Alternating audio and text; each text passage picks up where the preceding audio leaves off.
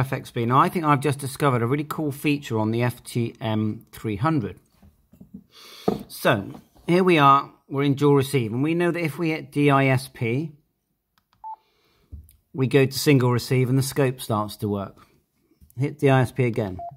But here's the new thing.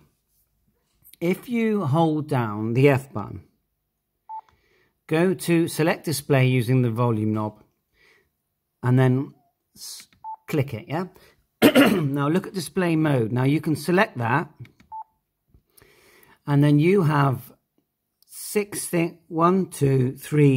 things to choose from. So let's just say you choose GPS. Now select it. Now look what's happening now. You can now see the GPS info if I had a lock, which I haven't. And at the very top, you've got dual receives. You're still receiving the radio dual band on A and B, and it can be controlled. Like, so to control the A band, look, I can change memory channels now. If I want to control the B band, just push the B band button here.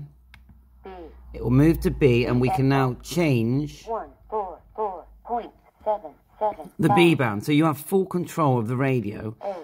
But you can choose to display, like for example, I could go back, hold down the menu, hit display, and if I want, in display mode number 6, I can go to clock.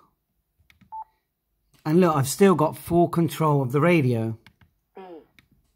I think that's a really cool feature. So tell me what you think. 7-3, all the best.